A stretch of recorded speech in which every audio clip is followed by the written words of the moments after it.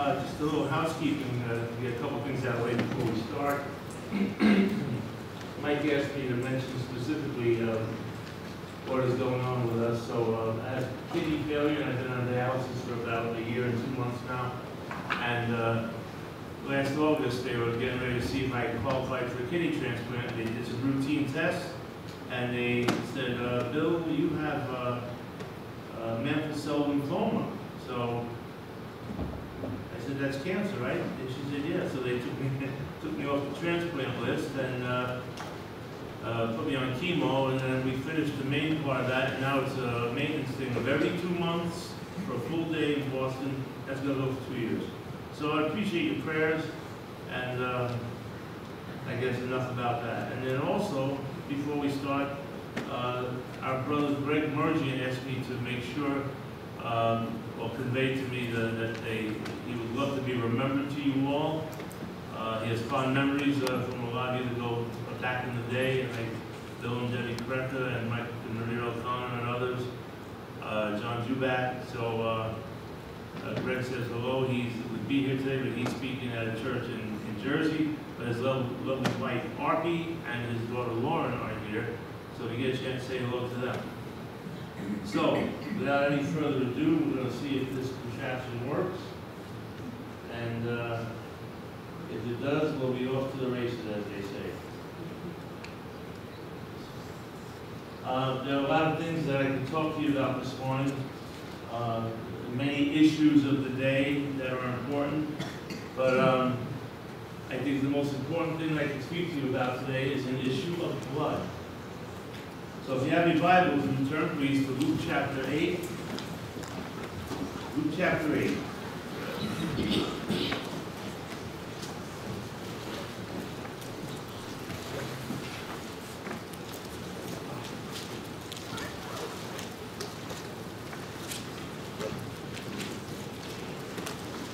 Luke chapter 8.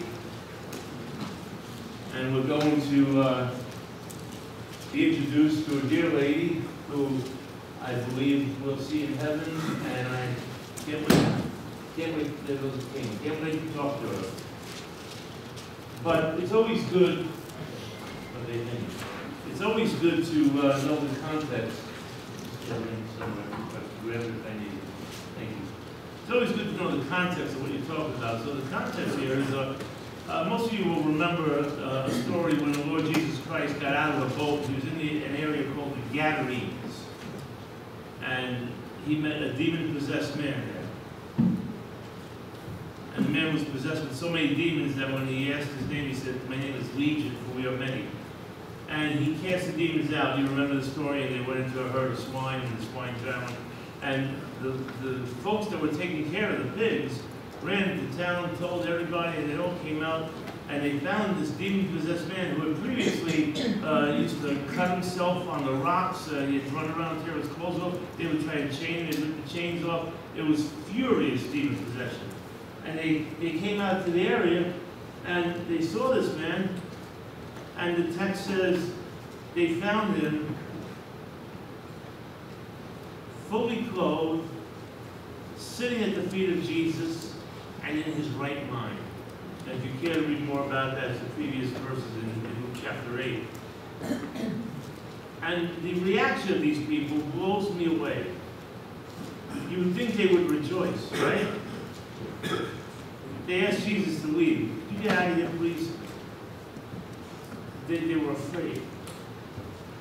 So he gets back into the boat, and now the way this setup is, I think you have to use a little imagination to catch the setup. And you know, nowadays we have texting and everything, so somebody could just text the message and you know, everybody in the world knows it.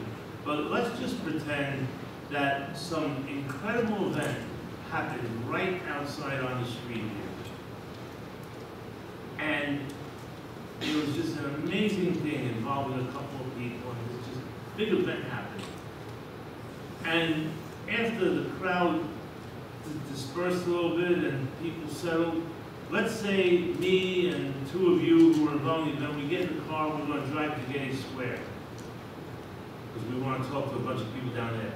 And when we get to Getty Square, there's already a crowd of people. What happened? Well, everybody else who was on the street here, they jumped in their cars and they took off to Getty Square, and they started telling people about what happened. By the time we got there, everybody knew what was going on. Any analogy, ultimately breaks down, but I think that is kind of what happened here. So if you take a look at Luke chapter 8, and verse 40, says, then when Jesus returned, that the multitude welcomed him, for they were all waiting for him. These are people back on the other side of the lake, back in the Galilee. He came back from the Gadarenes. And behold, there came a man named Jairus, and he was a ruler of the synagogue, and he fell down at Jesus' feet. And he begged him to come to his house, for he had an only daughter, about 12 years of age, and she was dying. But as he went, the multitudes thronged him. Now you have to understand, that word thronged, it means pressed in. You see on the TV, on the news, you see maybe a famous candidate for president, and he's walking through a crowd, and the crowd, they're all reaching out. Have you seen that? They're trying to shake his hand and get all of him, and they're pressing and thronging him. I won't mention any names, but this happens with one individual in particular. He loves to shake hands. I met him up in, then I went to the banquet, we met him up in New Hampshire. He's not big guy, taller than me. Strong handshake. Anyway. So, the multitude thronged him, and now here's where we pick up our story. Now, a certain woman having a flow of blood for 12 years. A flow of blood for 12 years. I want you to notice the disease. She had a flow of blood for 12 years. Now, what's so important about this? Well, you got to look back at Leviticus 15 to understand really what her situation was. Look at Leviticus 15 just for a minute, please. But you keep your place there in Luke 8, because we are going back. Leviticus 15.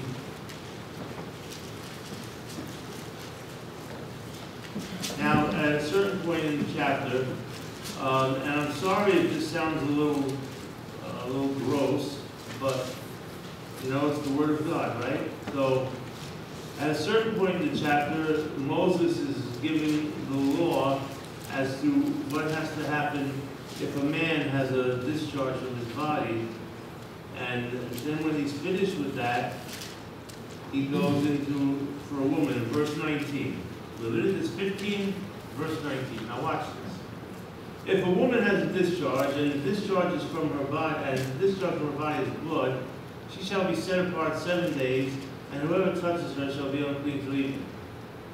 Everything that she lies on during her impurity shall be unclean. Also everything that she sits on shall be unclean. Whoever touches her bed shall wash his clothes and bathe in water and be unclean until evening. And whoever touches anything that she sat on shall wash his clothes and bathe in water and shall be unclean until evening. If anything is on her bed or on anything on which she sits, when he touches it, I mean, this is horrible. He shall be unclean till evening. And if any man lies with her also, that her impurity is on him, he shall be unclean 7 days, and every bed on which he lies shall be unclean. Now watch this, verse 25. If a woman has a discharge of blood for many days, other than at the time of her customary impurity, or if it runs beyond her usual time of impurity, all the days of her unclean discharge shall be of the days of her customary impurity, she shall be unclean. How long did this dear lady in this passage have it? 12 years. 12 years. That was a disease. I was born and raised in what most people would consider a normal family. And My mother's Italian, my father was Jewish, that makes me a Jewaki. It's a long-lost tribe, but they still exist. And we lived in the Bronx, and we had a pretty normal upbringing. I was the oldest of 4 boys, and I was a Cub Scout, I was in the Little League, my father went to work every day, my mother was a homemaker. It was normal. And the neighborhood started getting a little rough, so at one point, when I was finishing 7th grade, no, 6th grade, I'm sorry, he moved, Mom and Dad decided we would move to a place called Yonkers, New York. Now, at that time, I really didn't know Yonkers. They said, I said, Mom, where's Yonkers? She said, I think it's upstate. So we moved to Yonkers, 436 Oldale Avenue, and life went on. And by now, 7th grade, 8th grade, that time in Western civilization, well, in the entire world it was the mid-60s, but in Western civilization, we were experiencing the hippie phenomenon. All the teenagers were following what the rock groups did, and every group, and I would mention names now that would be alien to you, but the Beatles and the Rolling Stones. Oh, Rolling Stones, oh, he's still singing. See this? He has 2 of them when he sings, but anyway.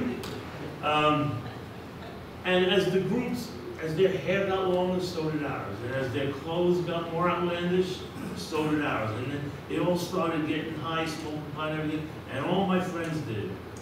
Everybody except maybe a couple of guys, but mainly me. I wouldn't touch the stuff. We would drive around in the car and they'd be smoking and joining and they knew, don't even bother passing it to Billy. He's not going to take it. Just don't even waste your energy. I would love to tell you that I didn't use drugs because I was a good kid, but that would be a lie. I wanted to very badly. I wanted to do it so I could taste it.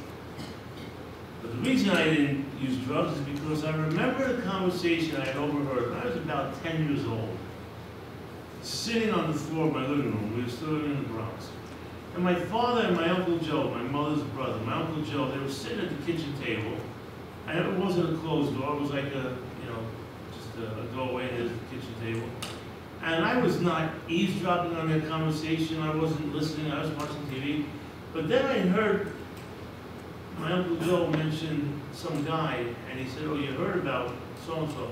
And my father said, no, what? And I was listening, and my Uncle Joe said, oh, he OD'd on stuff. I'm saying, I'm trying to figure out what that meant. I'm 10 years old. He OD'd on stuff, right? As I was trying to process that, I heard my father, he must have leaned over on Uncle Joe, and he said in a low voice, if I ever catch my kid messing with that stuff, I'll put him in his grave. So I said to myself, I don't know what they're talking about, but whatever it is, if I ever catch him to my help, and I ain't gonna touch it.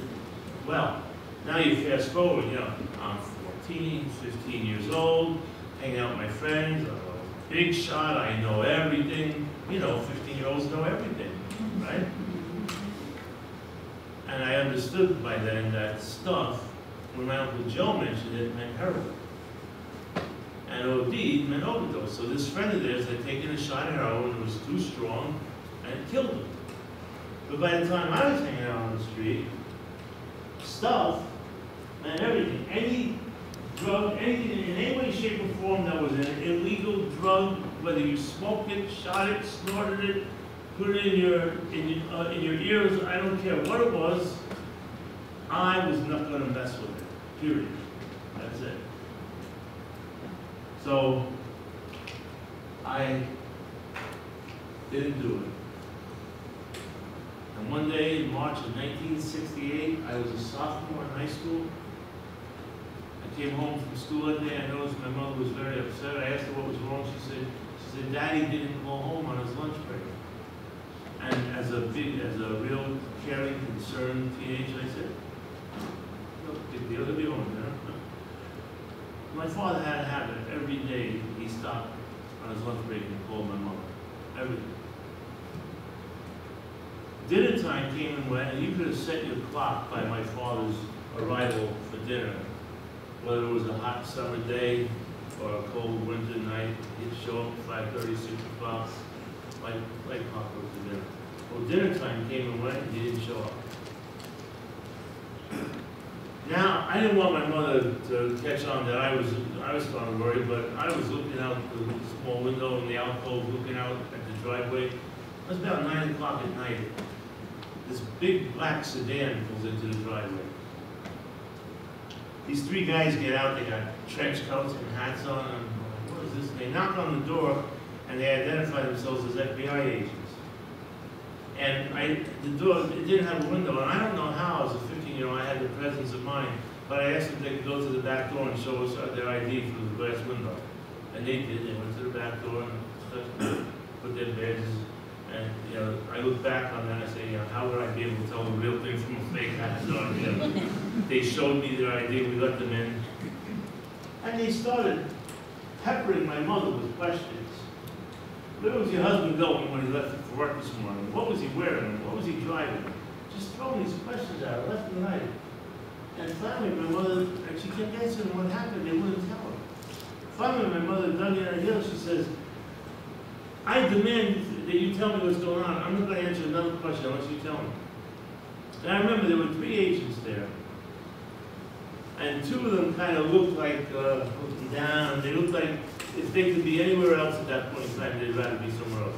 But this one agent, this short guy, and he was the type of guy who looked like he just enjoyed his job. And he said, well, Mrs. Myers, there was a man this morning shot and killed trying to hold up the bank week, and it was your husband. Just like that. No compassion, nothing at all. Now, I don't know, I'm going to ask you a question. I don't normally do this, but let me ask you. Is there anybody here, and it's okay if you want to raise your hand, is there anybody here who ever experienced the loss, not just of a loved one, of the most important person to you in your life without any warning? Has that happened to anybody? Is there a hand back there? Two back there. Well, God bless you. You know what I'm talking about. There's no warning. There you go. God bless you. No warning. Just boom. I go from having a father who did everything with me to nothing. My mother went from having a husband who was helping her raise her 4 boys to nothing. She started screaming. I was trying to console her. Again, it's only haze, but I somehow the friends of mine, one of the agents wanted one of my uncles to go with them to make a positive ID of the body. I called up my Uncle Dom from the Bronx, and he seems like he got there in 5 minutes, which is not possible, but he got out there quick. And he went with one of the agents in the FBI's car. They left. And the whole time they were gone, I was trying to convince myself that it was all a mistake. That I don't know. You know, my father used to always pick up hitchhikers. Even with his family in the car, if he saw some poor soul hitchhiking, he'd stop and pick them up. So I was trying to concoct this story in my mind. Okay, you know, I know what happened. Daddy was driving along and he picked up a hitchhiker, and this hitchhiker hit him over the head, took his wallet, took his ID, took his car, and that guy is the one that went to rob the bank. And they'll find Daddy somewhere. Maybe he's hurt, but they'll find him somewhere. And I'm trying to convince myself that this is what happened. And I'm staring out that window again, and after a while the sedan pulled back in, and the driver got out, and my Uncle Dom got out of the back seat, wiping his eyes with a handkerchief. And I didn't have to wait for him to get into the house and to know right then and there that it was all true. We found out later on from a family friend who worked with my father that my father had amassed tens of thousands of dollars of gambling debt. And the way it works, I hope none of you really know this by experience, but the way it works is that the bookies will let you bet on credit, and then if you get to a point where you can't pay, they conveniently have a business associate on the street. They call that person a Shylock or a loan shark. And that person will lend you money so you can pay back the bookie. And the interest rates they charge it just make it almost impossible to ever catch up and pay back. And these two guys visited my father at work, and this whole conversation was overheard by a family friend. And they told him that their boss needed the money by Friday, and my father told him that he couldn't come up with that kind of money on such short notice. And they told him, well, we know of a bank you could hit. And my father supposedly said, I can't take that chance. And they said to him, well, if you don't, we'll visit your kids on their way to school. And these were not people who made idle, empty threats. This was supposedly a Wednesday morning, and that Friday morning my father left. I said goodbye, my mother said goodbye, and that's the last time I ever saw him alive. He must have had an accomplice because they found his car in the parking lot on Tuckahoe Road, but the bank he went to hit was in Bronxville. He went into his bank in Bronxville on Ponto Road, and somehow, we don't know how, somehow the cops somehow got there so fast, and they came in from both sides, and I don't know what happened, but I know that they shot him, he died in a pool of blood on the floor there. And when my Uncle Don went to ID the body, he says, he asked the coroner how many times he did, he said 2 or 3. And my Uncle Don pulled back the sheets, and he saw at least 8 or 9 bullet holes. So, we don't know exactly what the whole context of that is, but they killed him. And I was 16, a sophomore in high school. And you know, after the funeral, people come back to the house for cake and coffee and all that, and I was walking around, and there were these little groups of 2 or 3 people talking, and they were saying, my mother's name was Camille, and they were saying things like, oh, what a tragedy, and somebody else would say, yes, but at least she has Billy. At least she has Billy. Everybody thought, now Billy's going to be this big help to her. He's going to be the rock. He's going to be the solid one now. Next time I was in the car with my friends, and they were smoking the joint, I said, give me that. Yeah, that. Started smoking pot, and within 6 months I was a mainline, full-fledged heroin addict within 6 months, record time. And that went on and off, methadone treatment programs and everything. Arrested 11 times over the next 12 years. Somehow, miraculously, every time I got arrested, the case was dismissed, or the prosecution lost the file, or the witness didn't show up, or something, so I can stand here before you and say I have no police record after being arrested 11 times. Even a couple of them were felonies. No police record. In case you think I forgot about this dear lady, I want you to notice something. Her dilemma. Look at verse 43 also again, of Luke 8. Now I'm going to ask you to also get ready to turn to another passage, but keep your place in Luke 8, and we're going to be flipping back and forth for the rest of the message. Verse 43, this woman that and who spent all her livelihood on physicians and could not be healed by any. Spent all her livelihood, that means spent all her money on doctors and couldn't be healed by any. Now look at this. Turn, please, to Mark chapter 5 and verse 26, no, 28. Mark 5:28. 26, does that say 26? Yeah, I'm sorry. Somebody who couldn't see put that together. Mark 5:26. Now Luke was a doctor, right? The beloved physician. Now I'm not saying he withheld any information just to cover his fellow doctors. I would never imply that. But Mark adds, he had spent all her livelihood on physicians and could not be healed by any. Now watch this.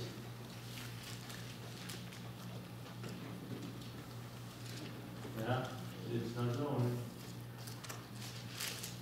And she suffered many things under many physicians. And Mark says that she didn't get any better, but rather she grew worse. 12 years. She went to every doctor she could, spent all the money she had. Not only did she not get better, but she got worse. And that was my situation. 12 years. in and out of these treatment programs, and every time I'd get off the methadone, I'd detox, and then when I'd go back to the heroin, I needed twice as much to get the same high. Now by this time, in mid-1981, I was on the methadone program in the morning, but I still wanted to get high, so at night I was doing speedball. You mix heroin and cocaine, so you'd feel it. That's how the actor John Belushi died from that. And that was my life. That was what I was doing. And I want to hear something about her dependence. In Mark, chapter 5, verse 27, notice what it says. When she heard about Jesus,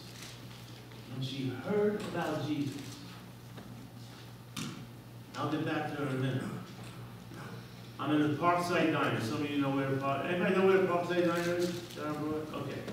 It's Malecon now. What's that? It's called Malecon. No longer there. It's no longer there? What is it now? Dominican restaurant. Armenian restaurant? Dominican restaurant. Qué bueno. I used to know those girls, Kay Bueno and her sister Mui. Okay.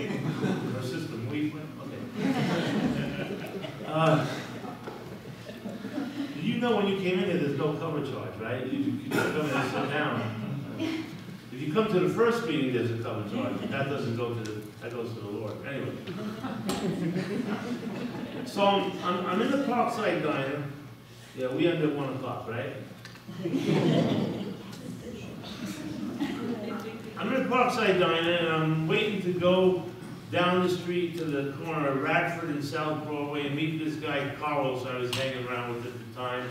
And we had an armed robbery plan. Now, I need to explain to you what happened with this. My brother, my 3 brothers, they all followed me into drug addiction and criminal activity. I've set a great example.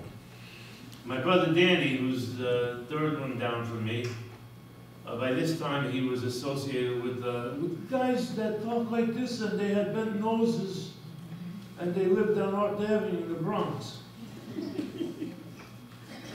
And he fingered an illegal card game.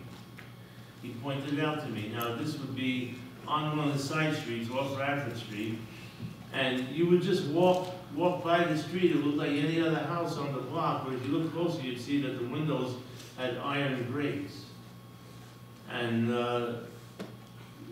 it was a different kind of house if you looked a little closer.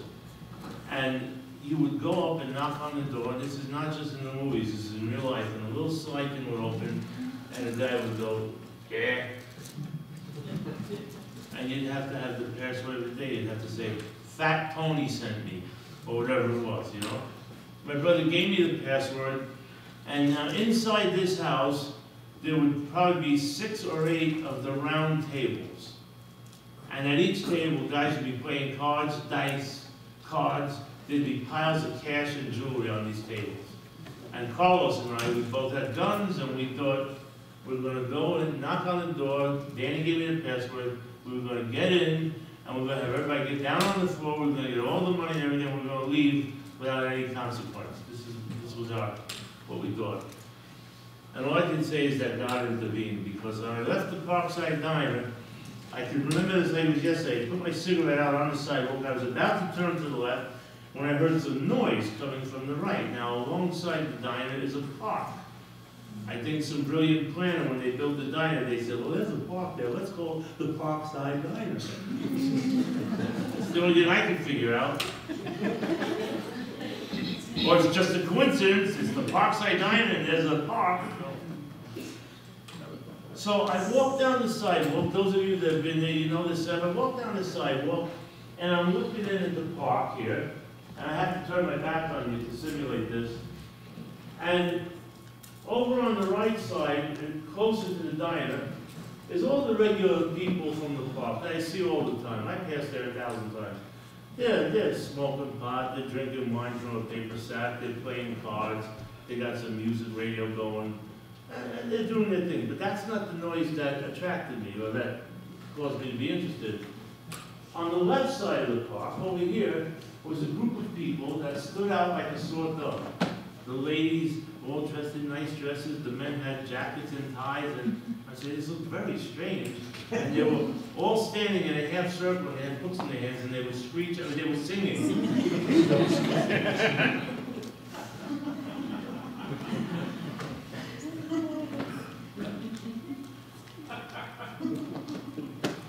And I turned to leave, I said, oh, that's what it was. I turned to go, and they all sat down, the music, and this little old man got up on a little makeshift pulpit, and he's standing up on this like soapbox thing, and he's looking at the park people. And by the way, Greg Mergian tells me recently that he built that little stand that was on.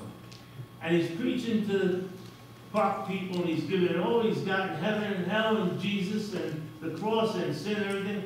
And I'm standing there, and I want you to put yourself there with me on the sidewalk. We're standing there looking at this guy, and they were looking at these people, and they were just doing their thing, and it was as if there was this big brick wall between him and the people. There was nobody paying attention to him. Not one person. So what did I do? If you knew me at the time, that Bill Myers had no compassion for anybody. If I was on my way to get my money, or if I had my money on the way to get my drugs, if people got in my way, and I promise you I don't mean to sound like a tough guy by saying this, but when people got in our way, they got hurt. You didn't get in our way. I was on my way to get money for my fix that night. But for some reason, I felt bad for this old guy. And I went in, and I went into, I can't show you here, but I went in, there's a little bench right in front of him, and I sat on the bench, and I was pretending that I was paying attention to him, and the only thought in my mind was that if someone else walked by, they wouldn't laugh at him. Because that's what I was doing in my mind. When I was standing on the sidewalk there, I was going, look at this fool. Look at this jerk. Doesn't this old man realize that there's nobody paying attention to him? So where I go, I went and sat down. I'm sitting there on the bench, and after a little while, this young guy comes over to me. He stands over me with a string in my face, which was a very dangerous thing to do in those days. He says, aren't you Billy Myers? I looked at him and I said, I don't know you. He says, yes, you do. He says, I'm Mickey DeCarmine. This is Dolores' son.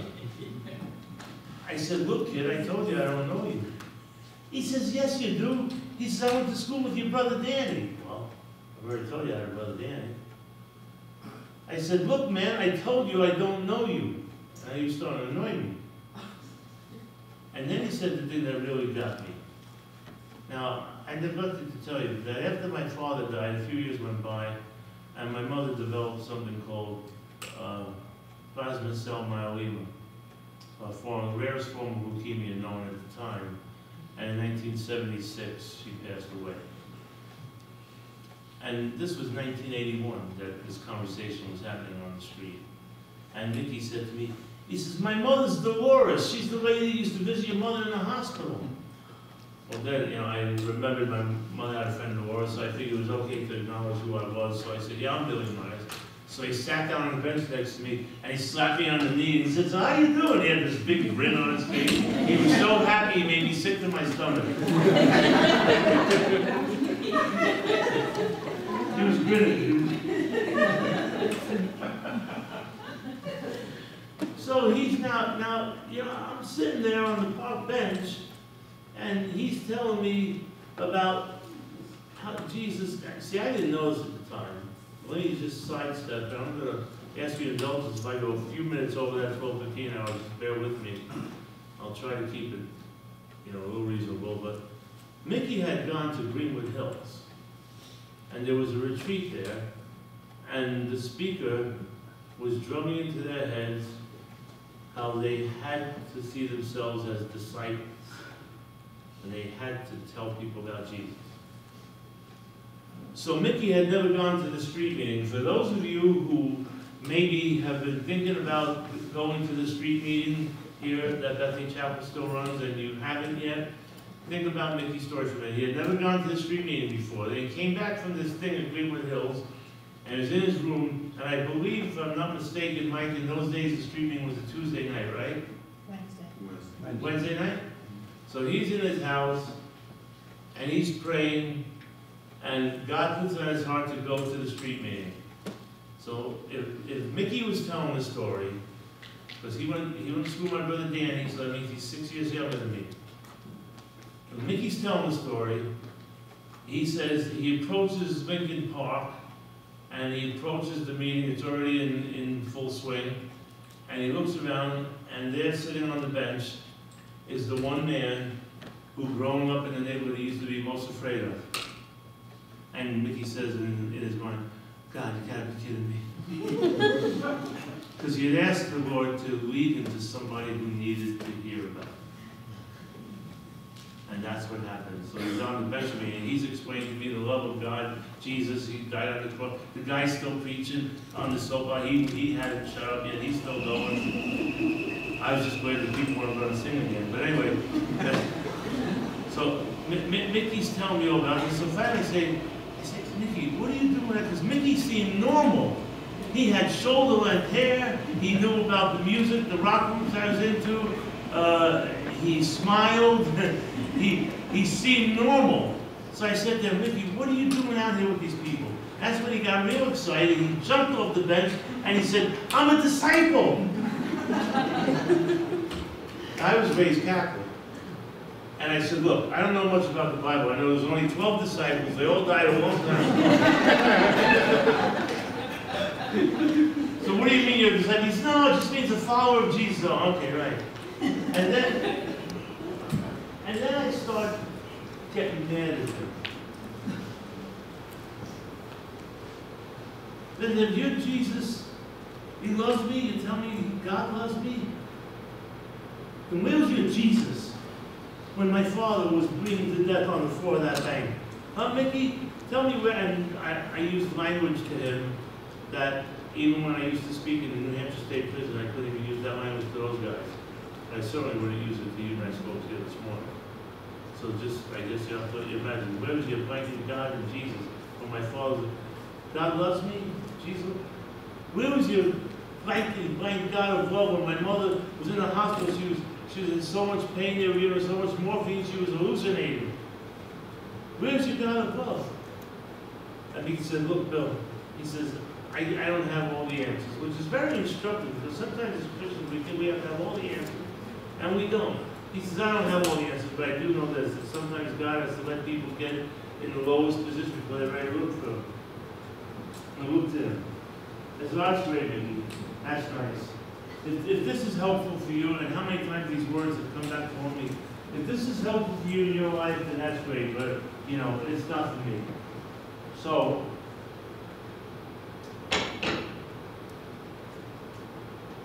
Mickey said, Bill, just say you'll come to the meeting on Sunday morning. And I said, well, where is he? He says, it's up on Greenville Avenue, up in the north end. I said, now, well, my car's not working. He says, that's all right, I'll pick you up. I said, well, I don't have anything appropriate to wear. He said, well, yeah, well, it's fine, just say you'll go. I said, oh, okay, I'll go. Never dreamed in a million years he'd pick me up on Sunday morning at my apartment in South Yonkers. I had a little old Sicilian landmaid, her name was Mrs. Sacco, and at about 9 o'clock on Sunday morning, she calls upstairs and says, Bill, there's somebody here for you. I said, oh yeah, Mrs. Sacco, tell him I'll be right down. She says, where are you going?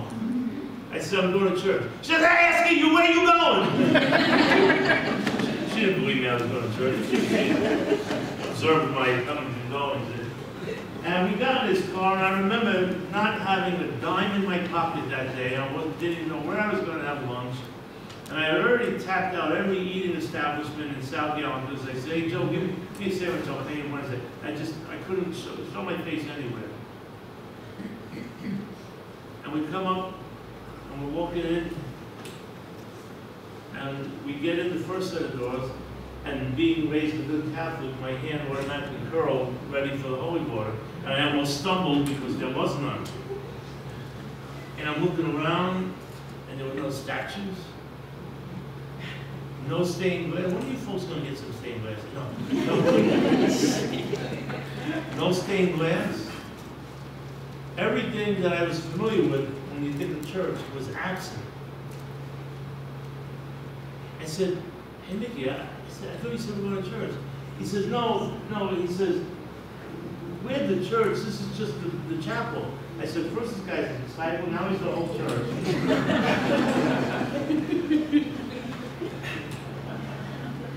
And we went in and sat down, and I sat in what I call the escape seat, right back there in the corner. I can't see who's sitting there, but whoever it is, raise your hand, raise your hand. No, in the pews, the last seat, there you go. Who is that? That's where I sat. He says, what do you want to sit back here for? You want to go? I said, well, in case I wanted to go out for a smoke, I didn't want to disturb anybody. The real reason was in case I wanted to split. I just didn't want anybody to stop me. I just wanted to be able to get out of there. And a brother was preaching that Sunday. He was going on and on again about heaven and hell and sin and the cross and Satan and God and forgiveness. And I remember sitting back there, and all my various fundraising activities over the last 12 years were floating through my mind. Horrible scenes, even scenes where people got bailed, and just everything. And I remember thinking to myself, you know, even if what this guy is saying is true, there's no way that God could forgive a person who's done the kind of things that I've done. And as I was having that thought, the speaker leaned at this pulpit, right, this actual pulpit right here. He leaned over, he's a tall guy, and he leaned over, and he looked out, and this is what he said. He said, friend, you're sitting here right now thinking that you're too bad for God to forgive, but you're wrong, my friend. And I was like, wow. Wow. And my whole vocabulary at the time was the word wow. And as quickly as I had that thought, I said, oh, man, I know what happened. Boy, these people are pretty slick. They thought they were going to pull one over on old Willie Boy. This kid Mickey, after Wednesday night, I remember, he must have called the preacher and said, hey, listen, I'm bringing this guy. He's really bad. He's a big drug dealer. His name's Bill Myers, so don't look right at him, but say something so he'll think that God is true and he'll become a believer. Do you think that's what happened? No. Mickey never called him. Check this out. It was the Holy Spirit who resided inside this preacher, putting the right words in his heart and making them come out of his mouth just at the right time. And at the same time convicting me of sin, of righteousness, and judgment. But then what happened is that I'm having, oh man, these people, they're slick. The birds of the air came and tried to pluck away the seed. So after the meeting's over, Mike introduces me to his dad, Big Mike DeCarmine. I'm sorry that some of you never got to know Mike. He's with the Lord now. And you get on well, you should have heard Mike. Hey, how you doing? Come over have lunch with us. Lunch, yes. And he introduced me to his mother, Dolores. Says, oh, I remember you. You were the bad one. Thank you, my I love you too. We went to their house, had a lovely meal. I should have known something was up. You know, a poet from the previous century, his name was Cooper, I believe, wrote a poem called The Hound of Honey. Is it Cooper? No? He wrote The Hound of Heaven. And it starts out, I fled him down the years. I fled him down the labyrinth way. And the Hound of Heaven is after this guy. And if the Hound of Heaven is after you, you could run, but you can't run it. And I should have known something was up because during the, after the meal, we're sitting in the living room, and I asked Dolores for a glass of water. So you can get yourself away, the glasses are right in the cover above the shelf. And I don't know if you remember this, but I went in, I was getting a glass of water, and the sun was shining, and on the knick-knack shelf was a ring. I guess she had taken it off to do the dishes or something. There's a ring sitting there. Now, in my mind, I'm going, okay, just take it now, put it in my pocket, go back in the room, sit down, and wait about 10 minutes, and then say, oh, you know, I just remembered, I've got a, my camel has to be watered. And I tried to take that stinking ring, and I couldn't take it. Could not take it. Went back in, sat down, I had more conversation. It was getting towards supper time, and I needed to go because I had to do things. And I'm halfway out the door, and I turned away goodbye, and Mike was sitting in his big chair, reading the Sunday paper. He put down and said, I want to ask you something before you go. So what's that, Mike? You get hit by a truck tonight and die. Where are you going? Where am I going? Now, believe it or not, a person in my situation, as messed up as I was, you could still be a prideful person. And I prided myself on being very well read. I used to read everything and get my hands up. And the last thing in the world I wanted was for Big Mike to think that I didn't understand his message, that I didn't get it. So I went halfway back to the room and I said, Mike, you know, I understand what you're trying to tell me. According to what you're telling me, if I died tonight, I would go to hell. I understand that, Mike. I don't believe it, but I understand it. I turned to go. Here's what he did. He picked up his newspaper, and before he did it, he said, son, he says, take a hike, I told you the truth, now you got to do it. He picked up his newspaper and started reading it. Now, I don't recommend that as an evangelistic technique. But you know what? In my case, that's what the Lord used, because I'm convinced if it had been a dear, sweet, little old lady, grandmotherly type saying, well, wait, Sonny, don't go, I would have been gone. But Mike, with this attitude, I found myself back in the living room just trying to make peace and leave on a good note. And Mickey put an old Bible in my hand and told me just read anywhere. And the only promise they extracted from me is that I would show up at the next street meeting Wednesday night. So I said I would go, and I did. You know, I forgot about this lady, and I'm okay, all right. I want you to notice this in Mark 5:29. It says, she touched the hem of his garment. Mark 5:29. And immediately, a flow of blood dried up, and she felt it in her body. Now look at this. Immediately, her cure was sudden. Right then and there, like that, right on the spot. Sudden. Her flow of blood dried up. It was complete.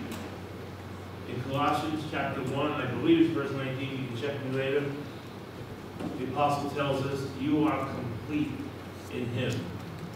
You need not go find a second blessing. You need not go find some other spiritual experience. I trusted Christ, but I also need to be baptized, or I also need to speak in tongues, or I also need to whatever. And some churches teach this. And if you haven't had that experience, you don't have the Holy Spirit. You don't have the Holy Spirit, you're not saved. But that's not what the Word of God says. You are complete in Him. So she felt in her body that it was dried up. She enjoyed it. You know what, folks? It's okay to enjoy being saved. You don't have to, as a proof of your spirituality, walk around like you've been sucking on lemons. You folks are sinning. You're laughing now. You're smiling. You're sinning.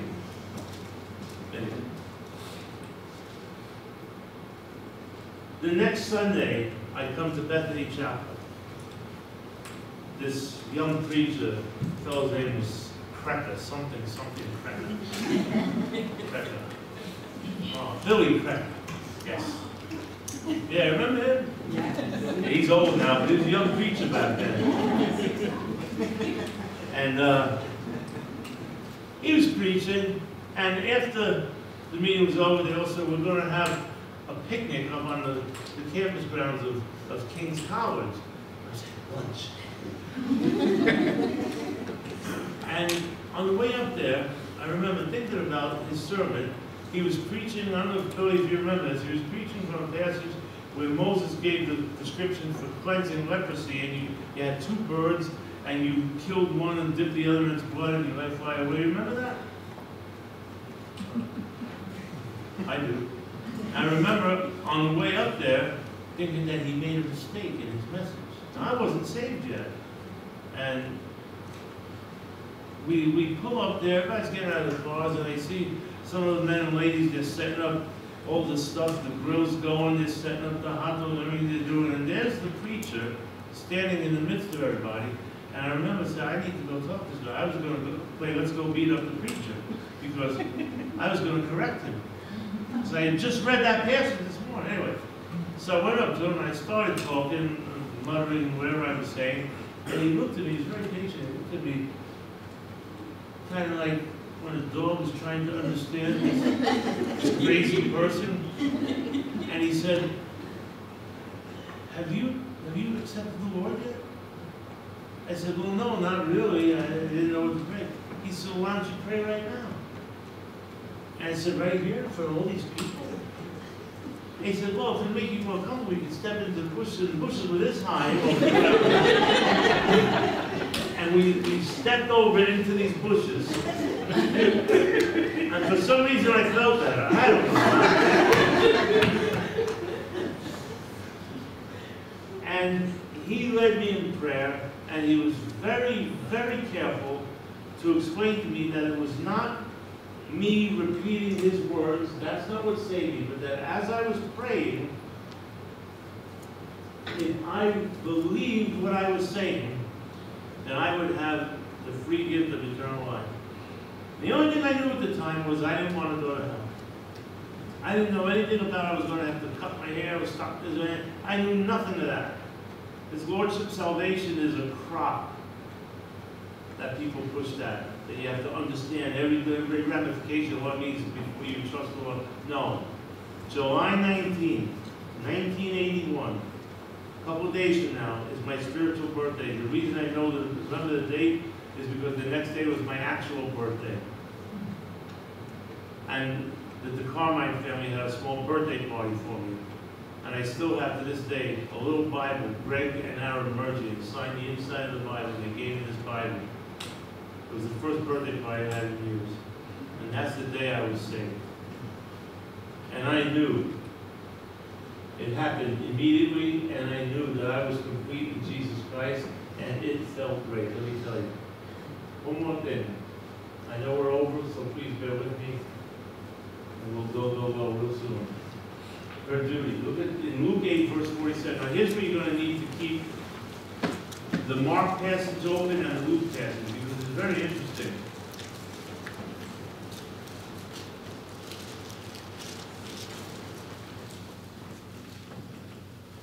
In Luke 47, 8:47 says, she declared them in the presence of all the people the reason she had touched him and how she was healed immediately. Now, you have to understand, a few verses before that, I mean, he looks around and says, who touched me?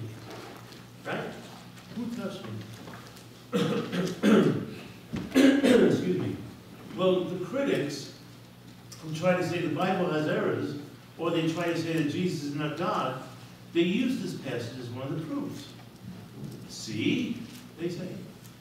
He said, who touched me? If he was omniscient, knowing everything, he certainly would have known. But if you flip over to the Mark passage, and look at Mark 5, I want to say 30, I'm not sure, but he says, who touched me? And then it says this, when he looked around to see her who had touched him. He looked around to see her who had touched him. And when the woman saw that she was not hidden, and he flipped back in Luke, And look at the Luke passage, verse 46, I believe, when she saw that she was not hidden. So in other words, he looks around to see the woman, he knew who it was, and she saw him when she saw him see her, when he saw, you know, what I'm trying to say? She knew, oh, he knows it's me. And then you have this. She declared to him in the presence of all the people the reason she had touched him and how she was healed immediately. And from that day to now, I have tried my best to declare to all the people the reason Jesus touched me and how I was healed immediately. And you could look at the chain. Look at the folks down at Greenwood Hills having their conference and having a speaker, and the speaker is impressing on the mind of this young man that he's got to be a disciple, he's got to tell people. And the young man comes home and prays, Lord, lead me somebody to you. And the good folks at Bethany Chapel are doing a street meeting for a gazillion years. I don't know how long you've been doing it, like 240 years, right? and they were there before there was a park or before there was a diner. No. And they're doing the street meeting faithfully, and God engineers all these circumstances to come together. And he has me go through everything I went through in life, so I'd be primed at that moment. That's what God can do. That's the power of God's love, the power of his salvation. We don't have time to tell you how I got off the drugs. Again, the Bergian family, Greg was very helpful in my early days of salvation. Joe Irvin from the chapel gave me my first job. Mike DeCarlo and his family took me to Greenwood Hills where I did cold turkey on my habit. There's just not enough time to tell you everything, but it's God. Yeah, you know, I tell the story, we have a few laughs, you know, have a few smiles, but ultimately it's God, it's the power of God, it's the power of Jesus Christ, what he did on the cross to unshackle anybody who cares to. I don't know you all now, but if there's even one person sitting here right now, maybe you've come for several weeks, several months, maybe you've come with a relative, maybe you come just because you think it's the right thing to do. But if you know in your heart that you've never yielded to Jesus Christ as Savior, that is the first step. You just simply have to pray and ask God to forgive your sins. You don't even have to list them all. And tell him you believe he died on the cross for your sins. And the Bible says, believe on the Lord Jesus Christ and you shall be saved. Let's pray. Our gracious God, our loving Heavenly Father, we thank you so much that the work here at Bethany exists and that you have paved the way for countless people to come to a saving knowledge of the Lord Jesus Christ, going back to the days of the James Slip Mission down in Manhattan, the Yonkers Gospel Mission here, the street meeting, whatever other outreaches. Lord, thank you for that. And we just pray that we would continue to be faithful to your word. And that we commit this day to you now, in Jesus' precious name. Amen.